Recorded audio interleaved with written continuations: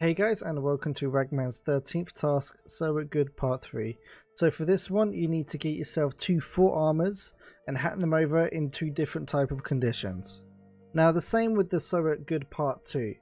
You can't really get this armor anywhere specific. There are a few mannequins inside of Interchange like the generic and inside Kibba that has a chance of spawning 4 armor, the 6B436A armor. There is a small chance that they can spawn in there, but I wouldn't confirm that is a guaranteed spawn. So you need to hand them in with 0 to 50% condition and 50 to 100% condition. Now I'd always recommend going to the flea market, especially for these type of tasks, because it can actually kind of cheat the armor task for you. So if we go 6B43, now there's a lot here available. They're very expensive, mainly due to the end of the wipe, so all the armors are just mentally priced right now. So what you need to do is get one 0 to 50 and one 50 to 100. So with full armor, they're out of 80. So for the 0 to 50%, the armor needs to be between 0 and 40 armor points, and then the 50 to 100 is 40 to 80.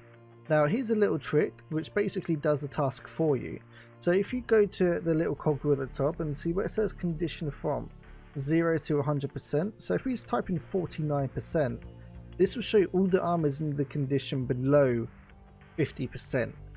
So you can always buy one of these. Like I said, the price right now is absolutely mental, and I don't understand why it's so expensive right now. I mean, it's the end of the wipe and the event's going on, so I kind of guess that's where it's going from. So this is the 1 to 40, and then if we click the cogwheel again and type in 51% and then click OK, this will show all the armors that are 50% or greater up to 100%. So you got ranging numbers here. So this is just an easy way to do this task. You can also get a friend to shoot you inside a friend, because friendly fire is on in this game. You can get a friend to shoot you inside of a raid, and then you can just tell him to stop when you reach a certain level of durability.